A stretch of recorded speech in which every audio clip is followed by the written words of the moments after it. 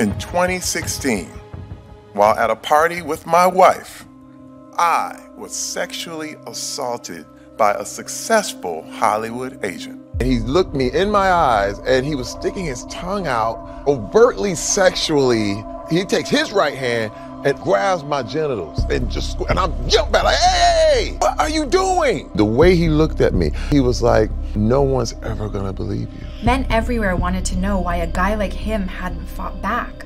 And the leader of the backlash was 50 Cent. 50 Cent mocking Terry. Belittled Cruz, questioning why he didn't defend himself. Terry Crews is like the Hulk. This guy's like huge. I just couldn't get how he froze like he was afraid. God gave you muscles so you can say no. Ain't nobody just gonna grab my nuts without getting punched. And why didn't he fight back? 6 years before his assault, Terry's family left him when his wife discovered a secret he'd been hiding for 10 years.